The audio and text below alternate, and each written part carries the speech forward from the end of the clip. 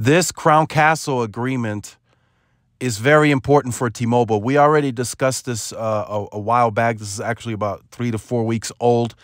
But this is a very critical moment for T-Mobile in its networking moving forward. And they will need this type of densification. The reason we know they will is because they actually signed that agreement for the 35,000 small cells. That's more than what they initially signed for during LTE, just to put that into context. So if you guys see any small cells that are going up for T-Mobile that you may think are T-Mobile, that are labeled T-Mobile, send them in to my email. I'll review them, and then I'll also put those on the channel over time. We just need to start tracking that down, so we can actually see, okay, the N41 C-RAN are going up. That'll be very good to see. There's already some out in the wild, spotted in LA, in Miami, some N41 small cells. I'm anticipating a bunch of those N41 small cells to be around the SoFi Stadium in California for the Super Bowl. And I'm sure at yesterday's game against the 49ers, people that were in attendance got to make use of that N41 C-RAN small cell. So again, send them all to the channel.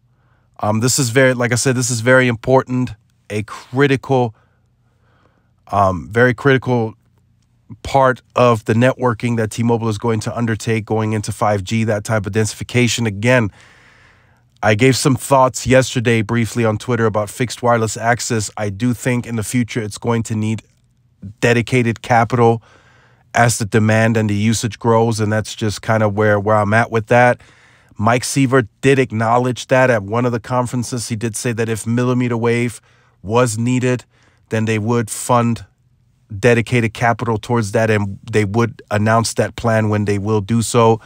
So it's very interesting to see how they're going to make use of those small cells. Are they going to only use those small cells at the more busy venues, at the more busy streets, or are we going to start seeing those small cells pop up in neighborhoods? I'm literally seeing Verizon put small cells at your front door. I haven't seen such activity yet from T-Mobile in any way, shape, or form, but maybe you guys will start sending them in to my email, and we'll start seeing some of those small cells pop up in neighborhoods. Leave all your comments in the comment section down below. Let me know if you think that this is also a critical part of T-Mobile's networking, these small cells. Verizon and AT&T have been making use of them for a few years now. LTE, and then, of course, Verizon started shifting towards the LTE millimeter wave nodes. So again, leave all your comments in the comment section down below. Make sure you guys like, share, subscribe, follow the social media outlets for more updates and interactions. This is Tyrone with Tech Life. Thanks again for watching. See you in the next one. Peace.